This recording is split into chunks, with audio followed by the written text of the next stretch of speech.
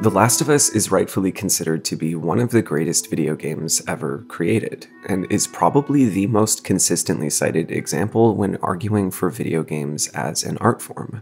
So it was only a matter of time before someone saw the potential in a movie or TV adaptation. Everything seemed to be falling in place. HBO and Craig Mazin, and even the game's original writer and director Neil Druckmann were coming on board. But after watching all 9 episodes of the first season, I have to say, I feel let down. I'm not here to complain about the quote-unquote woke agenda, because seriously, grow up.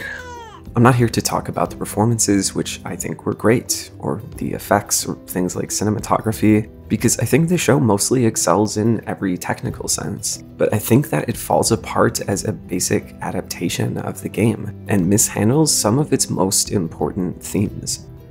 If you loved it, I'm not here to try and ruin that for you. I've been keeping an eye on this adaptation ever since it was first announced, and I wanted to love it as much as anyone. But I truly believe that there are some deep issues with the series, and I felt compelled to share my thoughts.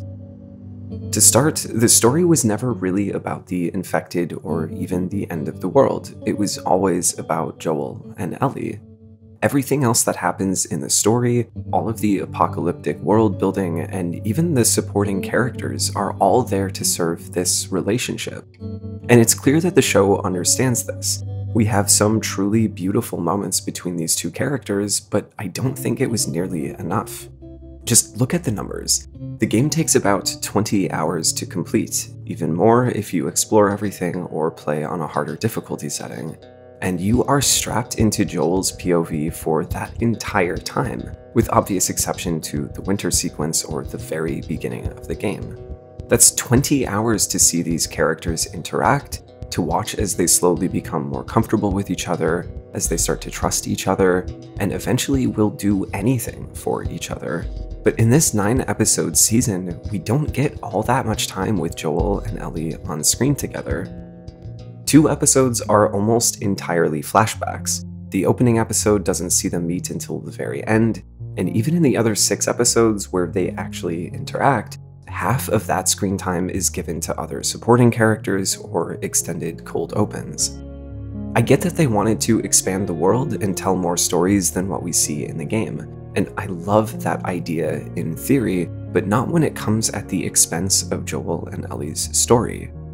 They chose to have 9 episodes when they could have done more. They chose to tell the story of the first game in 1 season when they could have spread it across multiple seasons. And if they were going to keep it all so short, then they at least should have kept the focus tighter on Joel and Ellie. Anything to give this relationship more time. It's the beating heart of the entire game, and I feel like it deserved more time on the show. Because Joel is a broken man at the start of their journey, who only grows to care for Ellie after traveling thousands of miles, saving each other's lives countless times and going through absolute hell together, fighting everything from infected to Fedra soldiers to raiders and even cannibals. This is a man who has been completely frozen in his trauma. Like his watch, he's still stuck in that one moment, and he isn't exactly eager to open himself up to that kind of pain again. We see early on that Ellie reminds him of Sarah. A subtle look at his watch instills this, but he spends the next several hours of their journey fighting against this feeling. She's cargo, plain and simple. He barely even acknowledges her until Tess dies. It isn't until after hours and hours of following alongside their journey every step of the way that we see him start to wear down ever so slightly through these small moments. Fireflies. I mean, real fireflies. The game gives us so many moments like these that slowly bring them closer together. And the reason that this is so important is because for Joel, opening himself up is the hardest thing he's ever had to do.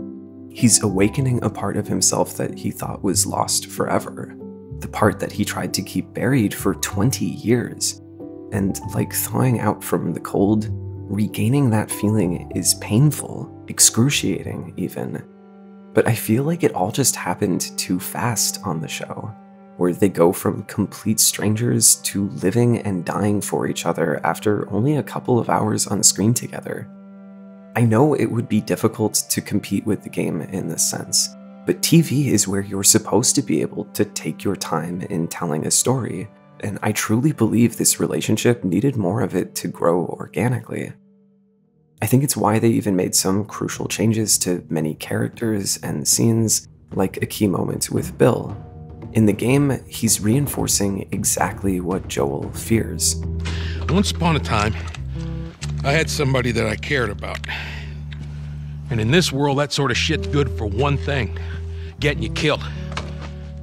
In the show, the sentiment is the exact opposite, where Bill tells Joel all about how he was just as broken, and it was finding someone worth saving and worth protecting that gave him a renewed purpose. That's why men like you and me are here. We have a job to do. And God help any motherfuckers who stand in our way. It's clarifying to Joel, not so subtly, that he needs to protect Ellie, because the show is essentially doing a speedrun of the game. This is already a third of the way through the season, and we've had maybe an hour of Joel and Ellie together. So for the rest of the plot to work, especially in the endgame, they needed to make sure their relationship was moving along nicely, but it just sort of feels like they cheated it to me.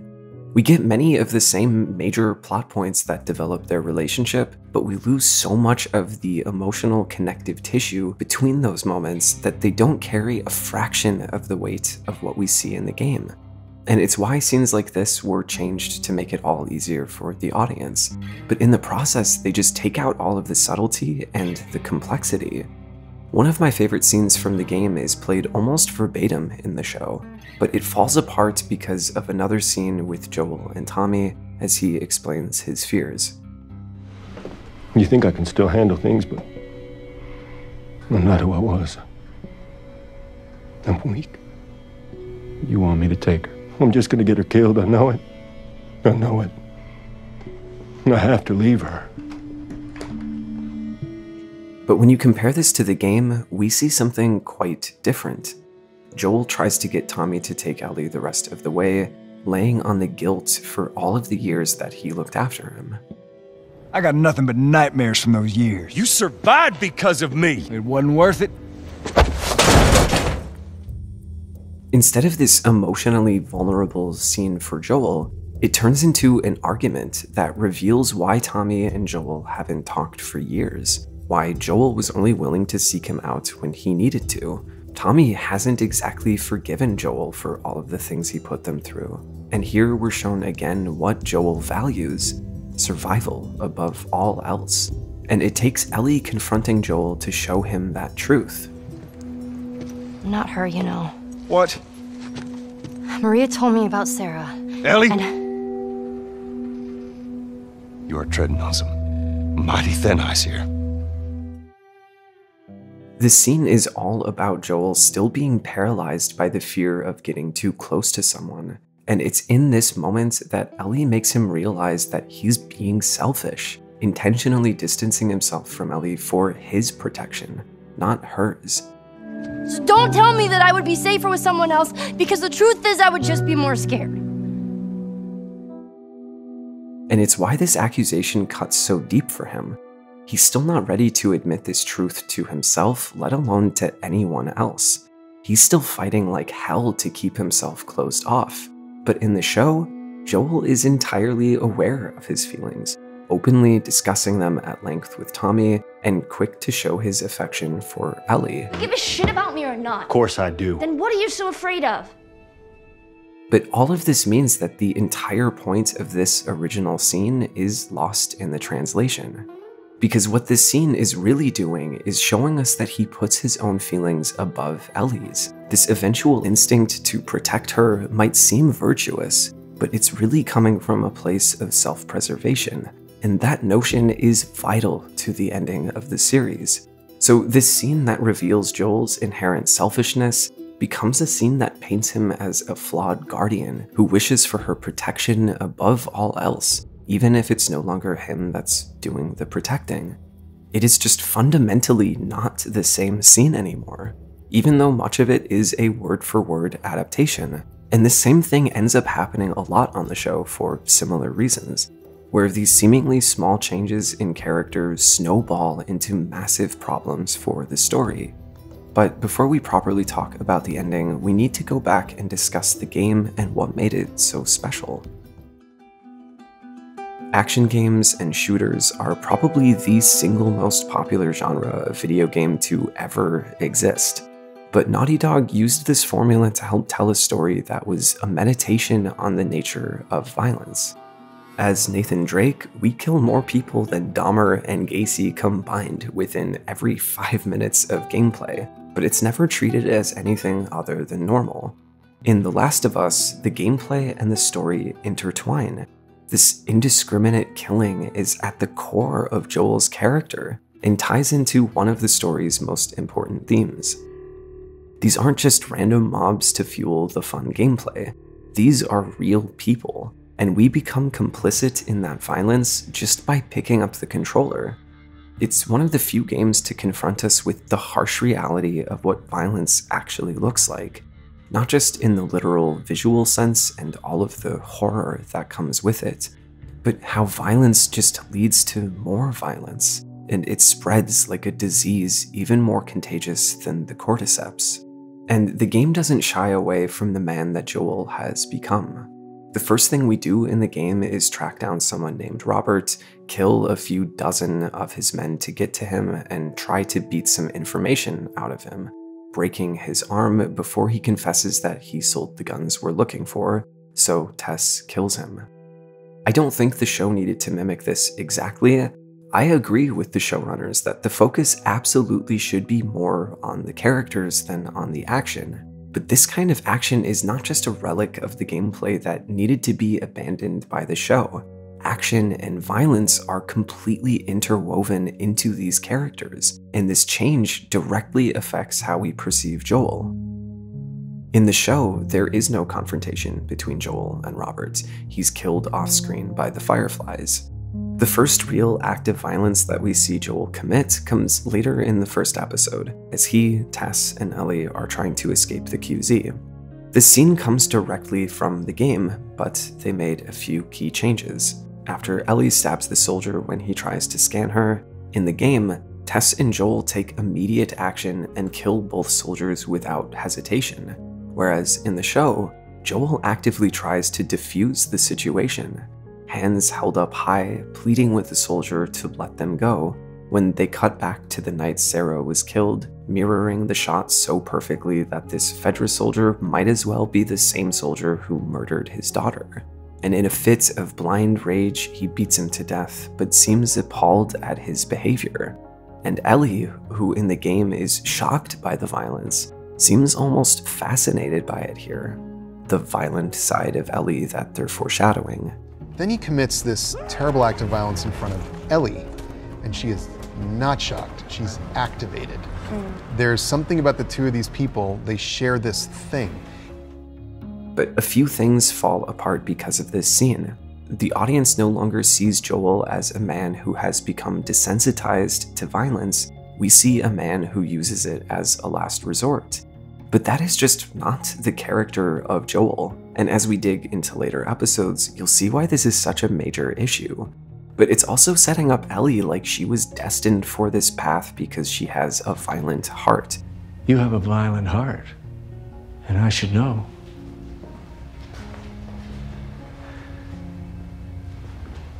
I've always had a violent heart. When the game instead reinforces the idea that Joel has imprinted this behavior onto Ellie. She is frequently shocked by Joel's brutality throughout the game, in the cutscenes, and even in the gameplay itself. Take it easy, man.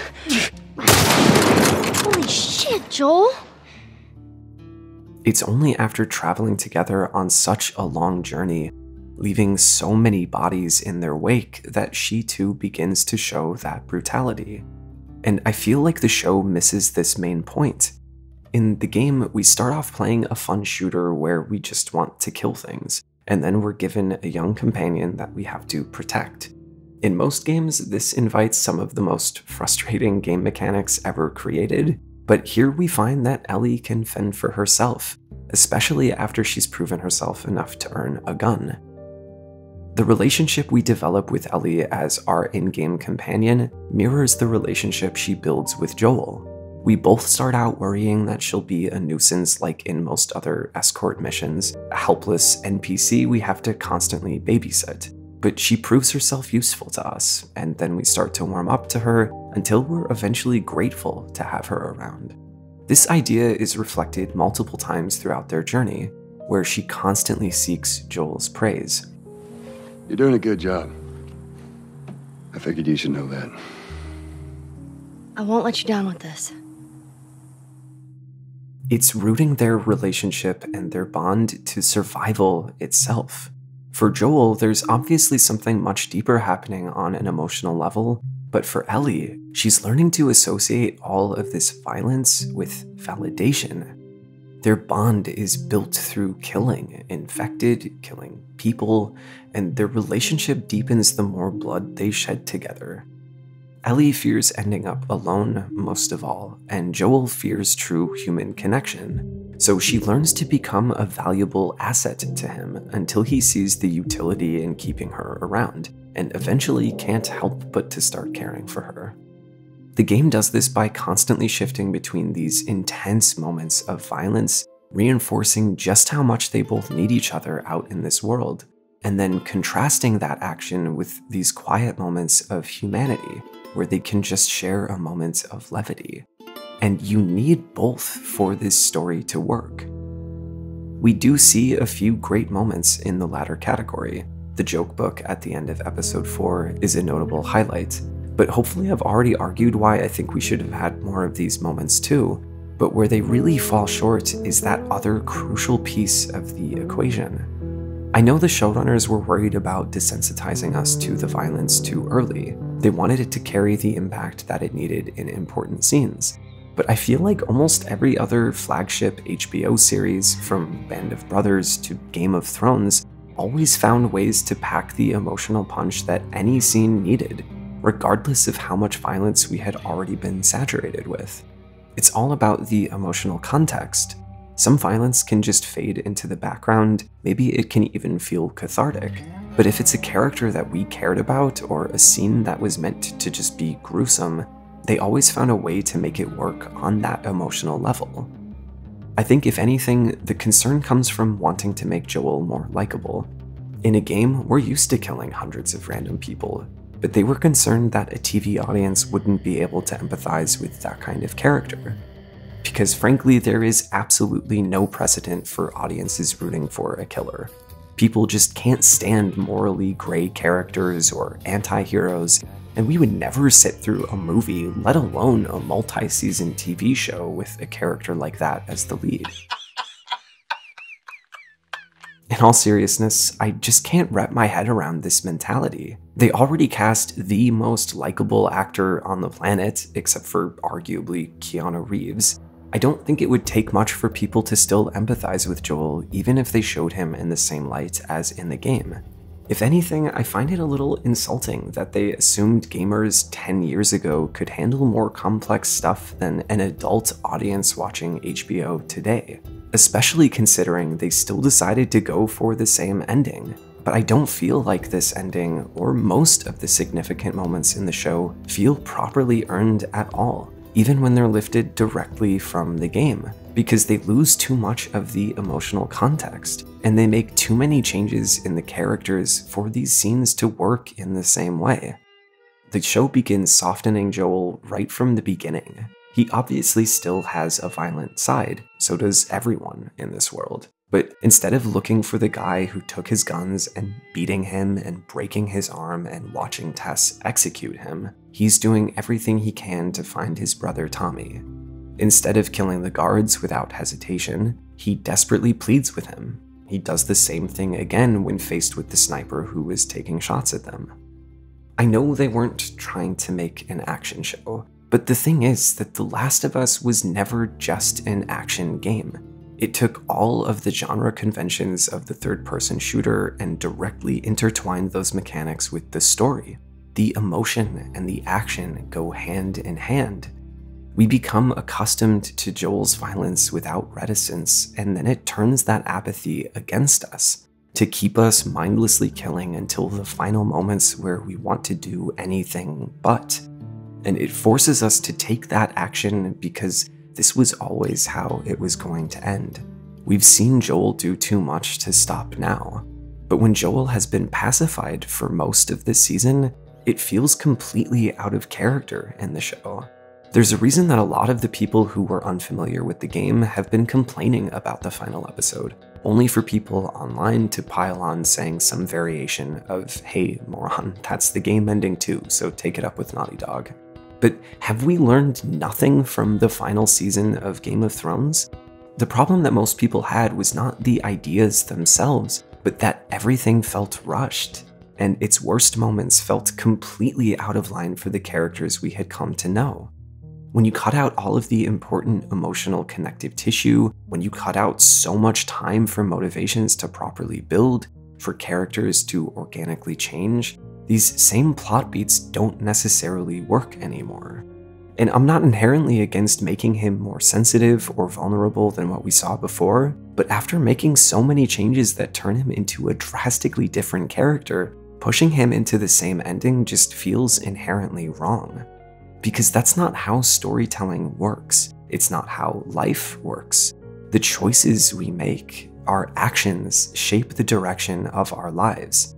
You can't set a character at two different starting points, send them on two completely different emotional journeys, and expect for them to arrive at the exact same place in the end.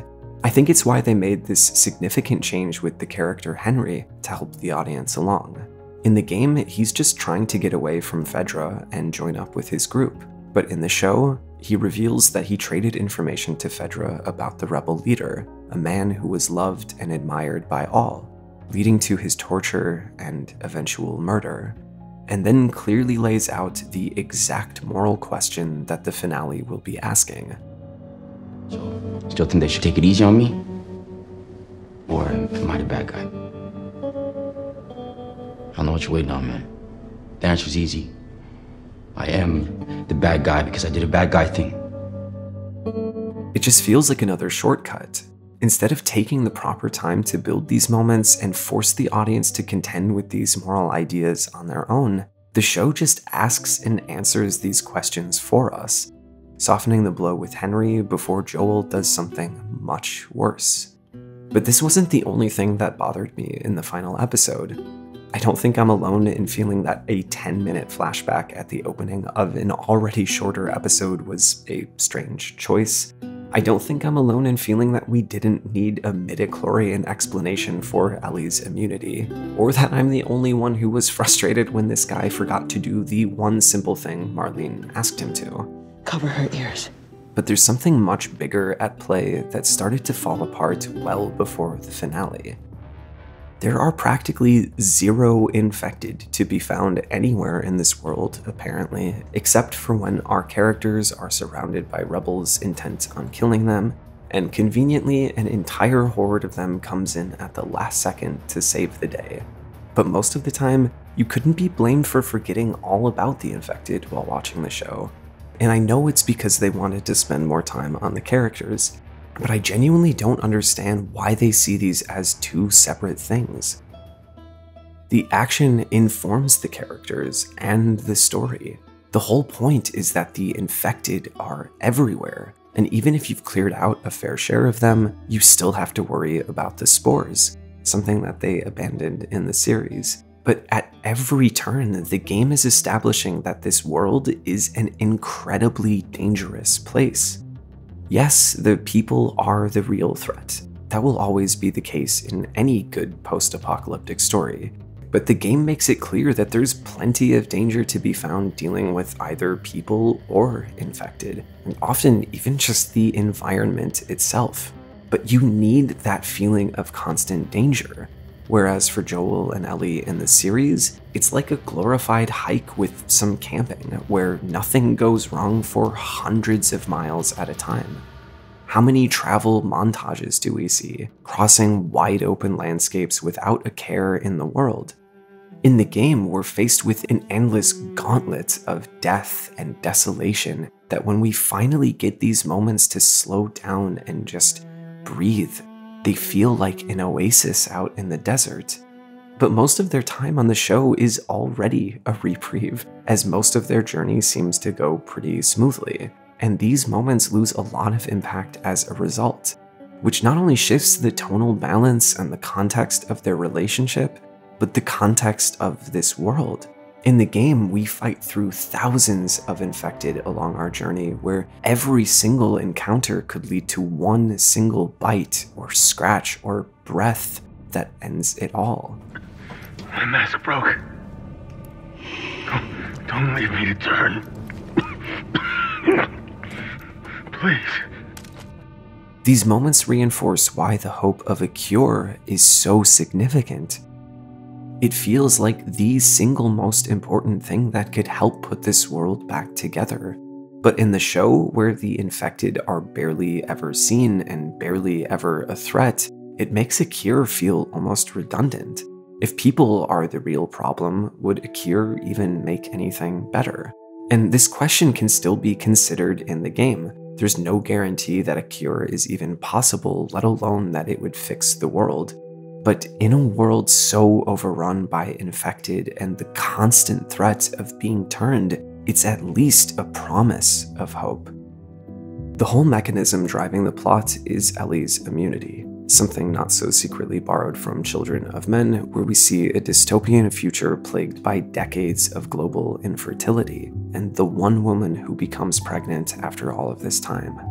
Her very existence brings hope to a hopeless world. And that is the same function that Ellie has for this story. The whole point being that Joel selfishly keeps this hope for himself at the expense of every human being on the planet. His refusal to let her go, to follow what he knows that she would have wanted, is the ultimate act of love, but also an act of ultimate evil. And his choice loses a lot of that contextual weight if the infected are barely a problem in the first place. That's what makes this ending so perfect in the game. The dominoes were set in motion right from the very beginning. We see how violent Joel can be without a second thought. We see how selfish he can be. We see how terrifying this world is and how any single misstep might be your last. And we see how this world and Joel's influence begins to turn Ellie into a killer, a bond formed through violence and keeping each other alive through every kind of danger imaginable. We know how important this cure would be for humanity, but after Joel has opened himself to loving someone again, we know that nothing is more important than her, not even saving the world. Which doesn't mean that we support it, but we do understand it. But the show cuts out so many of those vital pieces that build their relationship. It condenses all of that organic growth into such a short period of time for the audience that this choice feels like it betrays everything we've learned about Joel. The trick that the game pulls is by starting you off as a cold-blooded killer very early on, and you watch as he slowly warms to Ellie and shows a softer side. But in the show, this is basically reversed, as we watch a typically non-violent man become a mass murderer. And I feel like that misses the entire point of the game. The Last of Us is not a story of a surrogate father and daughter becoming killers together. It's the story of a man who infects this surrogate daughter with this disease, the violence and the rage, who does something so selfish, so unforgivable, that has devastating and far-reaching consequences for every single character in the story. Without going into spoilers, that's kind of the entire point of The Last of Us Part 2, and it gets even darker and bleaker and far more violent than the first game. So if they were already shying away from this stuff in the first season, I'm really worried about what to expect next. The Last of Us is one of my absolute favorite games of all time. It inspired the only gaming video that I've made so far, and I wanted to love this show as much as everyone else seems to. But I feel like they got some of the most important pieces of this story fundamentally wrong, when it had every ingredient it needed to be the greatest video game adaptation ever made. Granted, it still is, but that was quite the low bar to surpass, and I have to say I was expecting something much better. Which isn't to say the show was all bad, far from it. The 2 flashback episodes in particular are beautifully done. The cast was phenomenal, and there is much else that can be said for its merits. But to be honest, it does remind me of that final season of Game of Thrones. And I don't think any great performances or effects can save bad writing, which is something I can't believe I'm even saying, especially considering the talent behind this show, including the guy who made the original game. But I'm genuinely unsure of how all of this happened. It almost feels like they were ashamed of its video game origins and tried to make a pure emotional drama. But the reason that The Last of Us was so powerful was that it was both an amazing action game and an incredible emotional drama. Arguably the best in all of gaming, and better than the vast majority of movies or television. But that action, the violence, the darkness, and the ambiguity is inextricably connected to the story. And I wish the show had done more to keep some of these aspects of the game alive. Or if they were going to be bold and make a new version of these characters and this story, then to actually commit to that and not just retcon everything back to the game's ending for the last few episodes. Because they can claim all they want that they were trying to do something new, that they didn't want to make the same Joel and Ellie that we saw in the game or to tell an identical story, but come on, let's be honest here. As it stands, it's like a show with a split personality, where half of the time it's actively going in the opposite direction of the game and its emotional core, and then the other half of the time they're copying it word for word, beat for beat, and it just didn't work for me, and I'm hoping that I'm not alone in that feeling. But I would love to know what you guys think, and even if you think that I've got things completely wrong, hopefully you can see that this does all stem from a place of love for these games. I just happen to think that they are still the far superior way to experience this story, even if you can't play them for yourself and have to watch a playthrough online. I think they are both absolute masterpieces and tell some of the greatest stories ever told in any medium. And if you loved the show, I can promise you, you would love the games even more. But anyways, that's pretty much everything I wanted to get off of my chest. I appreciate you sticking to the end, and I'll see you next time.